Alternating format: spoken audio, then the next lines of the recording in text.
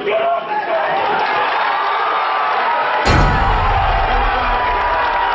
is XPTV Sports, and you're watching live amateur mixed martial arts. We're here at the Battle of Tampa Bay at the IMAX channel side, and as you can see, we're at the back of the line. You can't even see the front door. It's so packed. Everybody's ready to get in and watch some fights. A different setting for an MMA fight. Intimate, only 400 seats in the whole place. We're trying something completely different. Something else that's different tonight, amateur fights. There'll be 11 fights in the cage right behind me, 3 3-minute rounds. These kids really want to prove themselves. This is how they're starting their whole MMA career. They're going to be fighting their hearts out right inside this cage behind me. And who's going to be calling the action? My old buddy Benjamin Glossip. If you want to be a professional MMA fighter, first you have to pay your dues. And tonight at the Channelside IMAX in beautiful Tampa, Florida, we're bringing you some of the most electric amateur MMA action this city has ever seen. Hello everybody, I'm Benjamin Glossip alongside Valerie Thompson, and this is the Battle of Tampa. The state of Florida requires 5 amateur fights before a fighter can turn pro, and Valerie, these fighters are here to get after it. That's right. If you ever wonder where do these fighters come from when you're watching the pros on TV, this is it. We have people debuting tonight. We have others right on the cusp of becoming pro. It's going to be an exciting night with some exciting fights. Whatever their ambition is, whether it's to be in Strikeforce, whether it's to get to the UFC, their dreams are getting tested tonight. Stay tuned. The action comes up right after this.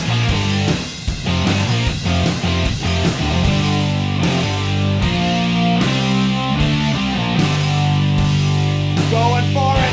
His eyes are bulging. He's bleeding from the head, and he gets it at 788. Are you kidding me? More MMA action coming right up.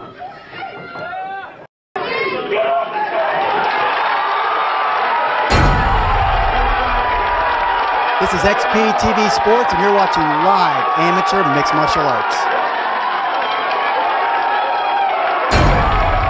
I'm here with Delaney Owen, and she is 3-0. What's your fighting style? I'm definitely a jiu-jitsu girl. I like wrestling too. I'm kind of trying to adapt my game though and do a little bit more stand-up too. So, how long you been training? About 1.5 years. And how long you been fighting? Since May. What are you looking forward to most tonight? I just want it to be a good fight. You know, I hope the crowd is excited and everything. And I just want to put on a good show. Well, we're looking forward to seeing you. Thank you. All right, we're here with Nicole Verone. Verone, how long you been fighting for? About 8 months. 8 months. Are you excited for tonight? Yes, always. What is your signature move? Knees. I'm in the knees. She's into the knees. Alrighty, time for our next fight is a female fight between Delaney Owens and Nicole Verone. Owens in the camos, Verone in the black board shorts. You can see the big height advantage for Verone. Owens also with the undefeated record 3-0, shoots the single right off the bat, Ben.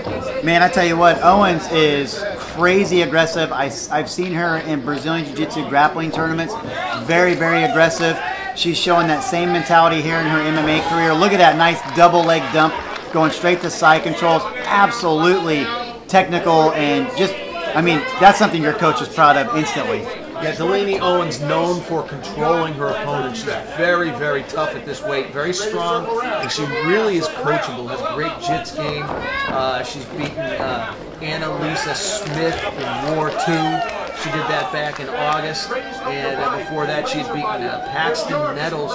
Doing a good job out there already on Verone with full mount now. Full mounted position, great transitions, but what's funny to me, and I completely just respect this type of mentality, Verone, trying to get her to do an interview pre-fight, she barely wanted to say 3 words.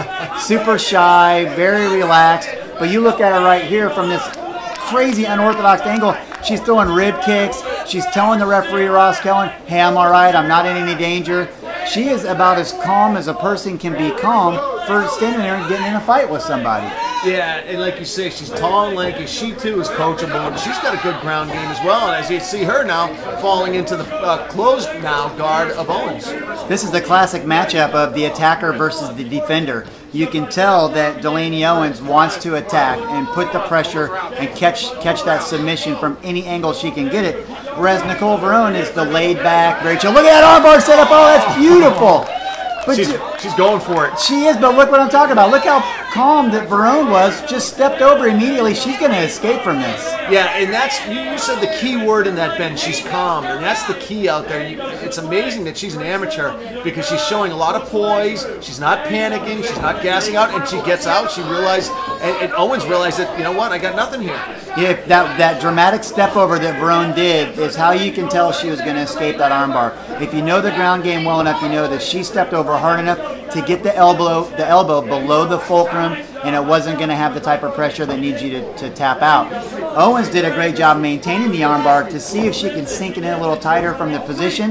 Man, that's an incredible job on both of their parts. You know, I think the guys could learn a lot from the women in the sport. And you watch the female fighters, they look to their corners consistently. They're looking for the coaching. They're realizing that the coaches can see things you can't see in there. And you can see Verone looking to her corner constantly to say, what should I do next? That doesn't mean she's not confident in her game. It just means she's coachable. A great athlete is a coachable athlete to their coach, and that was a pretty slick first round. When we come back, round two. All right, time for round two. Jay Adams alongside Ben Glossop. Glad you joined us. It's Battle of Tampa from the IMAX in Channelside. What a beautiful venue to have a fight. We'll talk a little bit more about that. Right now, you're watching a great matchup between Nicole Verone and Delaney Owens. I had to give that first round to Owens. Absolutely. She was more aggressive. She secured the takedowns. Nothing to take away from Verone. She played a very smart defensive game. But in the world of mixed martial arts, you've got to attack and you've got to apply the pressure. And the person that's doing the most pressuring is usually the person that will win the rounds. Nicole Verone walks into this fight with a couple of wins under her belt.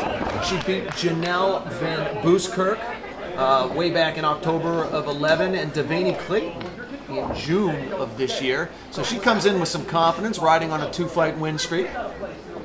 I want to go back to what you were saying about women's MMA and being coachable and how these two girls are doing a great job paying attention to their corners and all that. But also think about this. Look at the technique and the patience and just the basic will that these two girls are showing.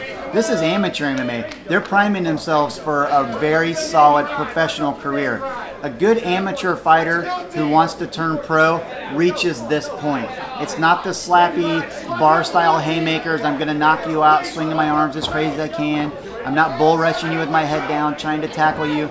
These girls are doing it the right way. They're setting up proper takedowns from wrestling, excellent jiu-jitsu position, and amazing kickboxing skills. These girls are definitely priming themselves to go to that next level. Yeah, the thing about it is they started on a sound foundation. They didn't develop any bad habits initially. They didn't do the barroom fighting where they relied on power or relied on a couple of things that they had that they were gifted with and therefore developed sort of a leaning on type of attitude where you just lean on that, you don't learn anything new. They've got the foundation. The fundamentals are there and they're applying them. And these girls could beat a woman who outweighs them by 80 pounds who had no technique because the technique in there looks really good. It's awesome, and you see a good shot of Verone here. She's got the guard, she's on the bottom, trying to have an active guard to work a sweep or submission setup. Owens is doing an awesome job keeping tight, protecting herself, and since you're not allowed to strike to the head when you're on the ground, Verone's taking those shots on the bottom to elbow and punch the legs. If she can break down the leg muscles as just like a Thai kick if they were standing up, continue to beat the legs down, it would be there. She went for a submission there, tried for a triangle. Look at Delaney Owens staying super tight, pressuring around to side control. Awesome patience and really, really good technical maneuvering to get to side control and pass the guard. Right up to mount, too. Beautiful transition. And then look at Verone escaping right away with Owens staying to try to take the back and keep the hooks in. Beautiful jiu-jitsu for amateur MMA. When we come back, it's the final round. Stay with us. Welcome back to Tampa, Florida, everybody. Jay Adams alongside Ben Glossop, Battle of Tampa. You were just looking at Delaney Owens, who had a big smile on her face. I think she knows she's piled up a good lead here, and all she has to do is have a nice, strong round 3, and she should remain undefeated as an amateur fighter. I completely agree. If she doesn't get submitted or does not get knocked out, she's definitely going to win this fight. It's do or die time for Verone. She needs to step up.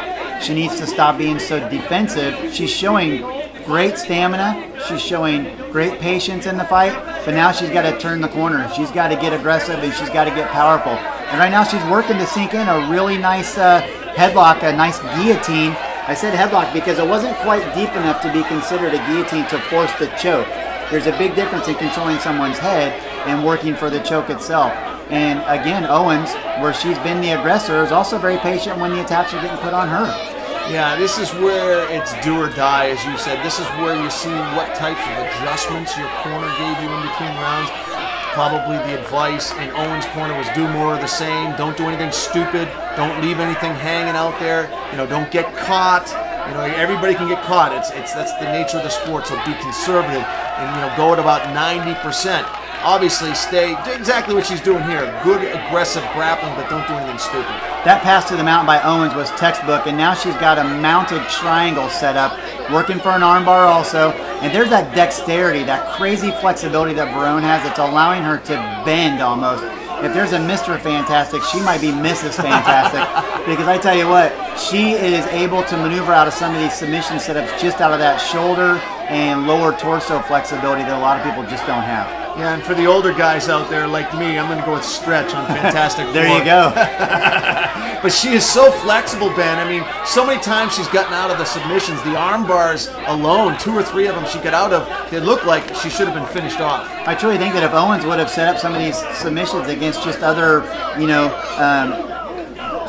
regular opponents, should I say, Owens is going to have the opportunity to just finish these fights. But Verone, I love that she's patient and calm, but she's got to get in here. Owens is working an Eddie Bravo rubber guard here real quick, trying to set up a nice omoplata, but there's the quick step over. Verone is always aware of where she is. Win or lose this fight, her defensive capabilities say a lot about her. She's going to have a huge career, but she needs to do more than this over-under seatbelt positioning to win this fight. Yeah, the big difference is she's surviving, and she doesn't have a lead. She's got to finish off this submission if she can, because she does not have a lead. Boy, she's really trying to torque the neck now. She's really cranking back on her foot, trying to put some pressure on Owens' neck. Is Owens in any trouble here? I don't think that from the angle, there's just not a lot. I mean, she's not really, it doesn't look like she's trying very hard to struggle. Delaney Owens is taking her time. She's saying, hey, you've got a good position on me, but you're not choking me. I'm in no threat. Here, the buzzer's about to go off, and guess what? I was able to wait it out. Here's the decision.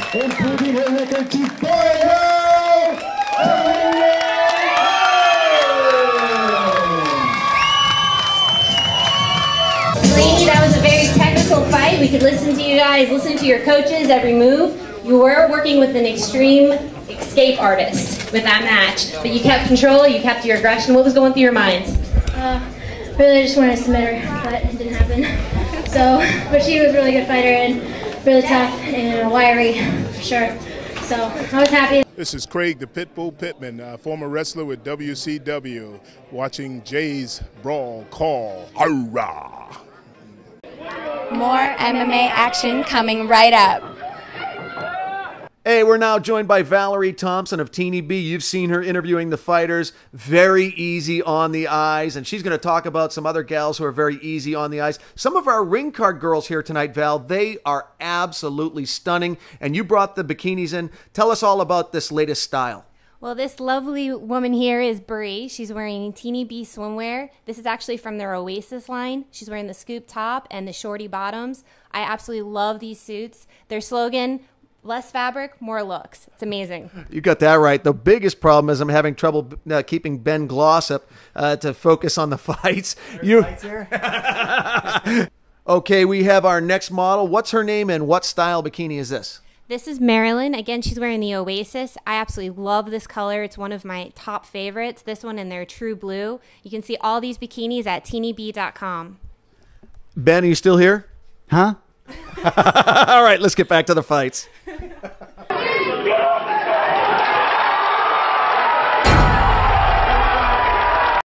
Hi, this is Kevin Randleman, and you're watching Jay's Brawl Call.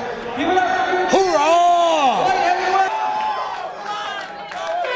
Alrighty, our next fight in the featherweight division, you are looking at Jose Quinones in the white trunks versus Benjamin Corso in the red trunks. Corso, obviously, with a big height advantage over Quinones. Both of these guys love to do striking. Going to see a really, really good clinching matchup from these guys, I think. Actually, for amateur fighting, this is some amazing experience coming in. You think a lot of times, Jay, that when you see two amateur guys, they've never fought before, but you're looking at a combined total of just under 10 fights. That's pretty impressive. Yeah, Quinones at 3-4, Benjamin Corso at 2-1. I think Corso probably close to 6 feet tall. Quinones at 5'6". We'll see if that height advantage comes into factor. They're loving the trade so far.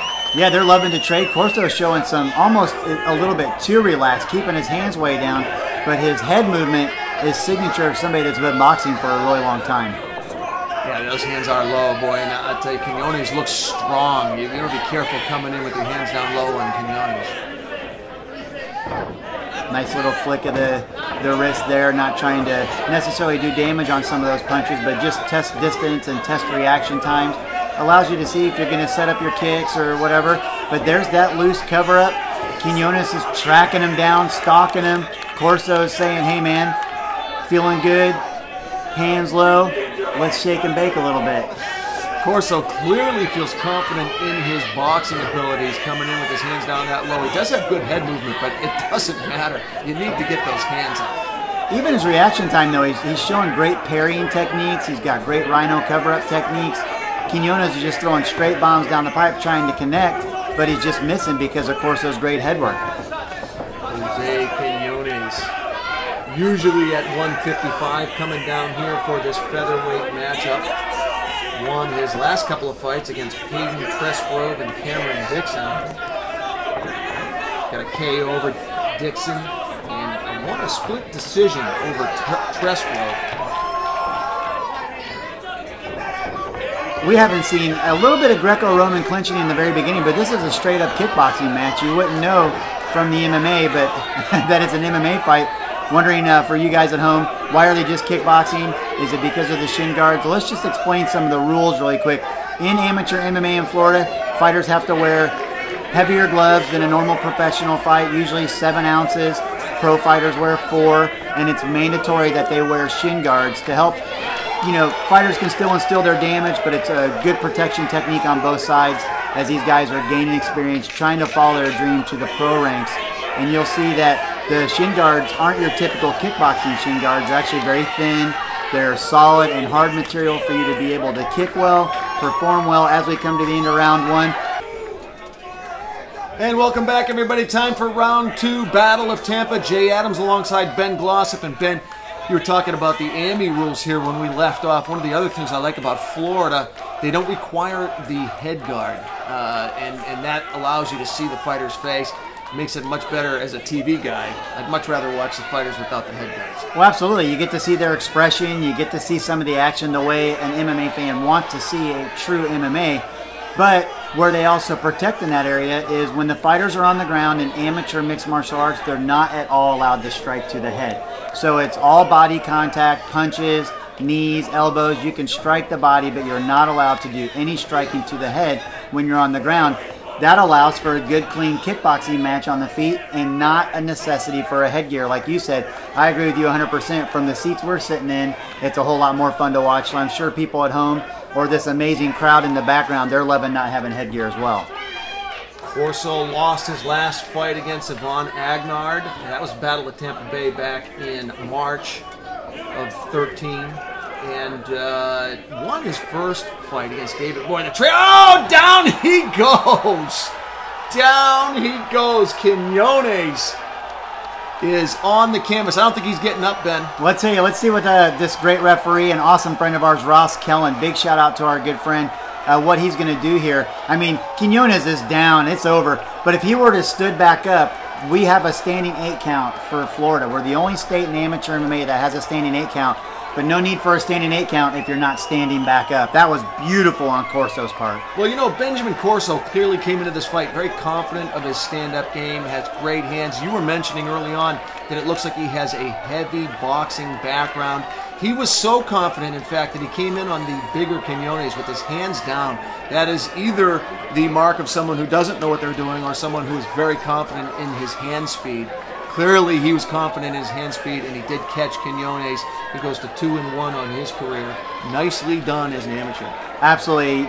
picked his target apart, showed great head movement. It was executed almost perfectly. And it looks like Quinones is getting up. Just precautionary measures to check him out. His heart and his pride are broken more than anything else, but he will fight another day, that's for sure. Yeah, you can see the damage to his nose, and that earlier shot, you can see the damage to the left side of his temple. It was definitely starting to swell up. They'll probably get some end swell on that pretty quickly because he was clipped. All right, Ben, that was an exciting fight. You guys stayed on your feet the whole time. Was that your original strategy? Yes, of course. I always want to keep it banging. You had a smile on your face a lot of the match, I noticed. Is that part of the psych that you do? Call me weird, but I like getting hit, so, I mean, I just have a good time. If I can hit somebody and they can hit me, I'm in. We definitely saw you smiling. Thank you very much. Hope you enjoyed this very special presentation of Jay's Brawl Call. 12 amateur fights that did not disappoint. The Battle of Tampa. We're definitely going to have to check them out next time. Great job reffing right over there, Ross Kellen. We remember Ross from the RFC days. All right, we'll see you next time.